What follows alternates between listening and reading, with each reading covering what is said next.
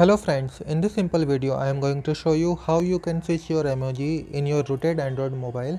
Well, it should work in every Android mobile which is greater than Jelly Bean or KitKat. So you just simply need to download a simple application which is called Emoji Switcher, and it will currently show you the currently emoji which is detected by this application. And to set a new emoji, you just simply need to select that emoji from here.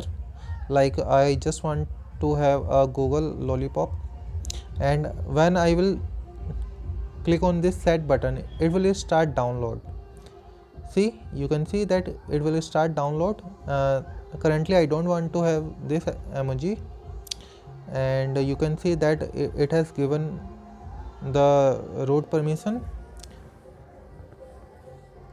So after that you can see that I have this Apple iPhone emoji which is very nice, and you can have this emojis in anywhere, which is notifications and in your messaging application,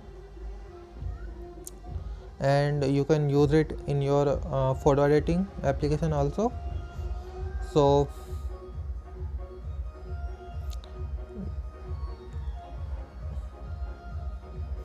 you can see it is fully supported.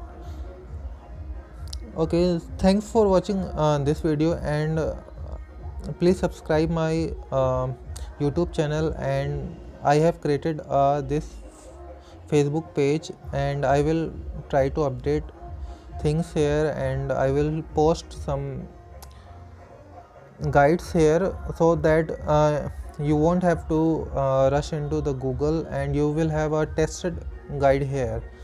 So have a good day.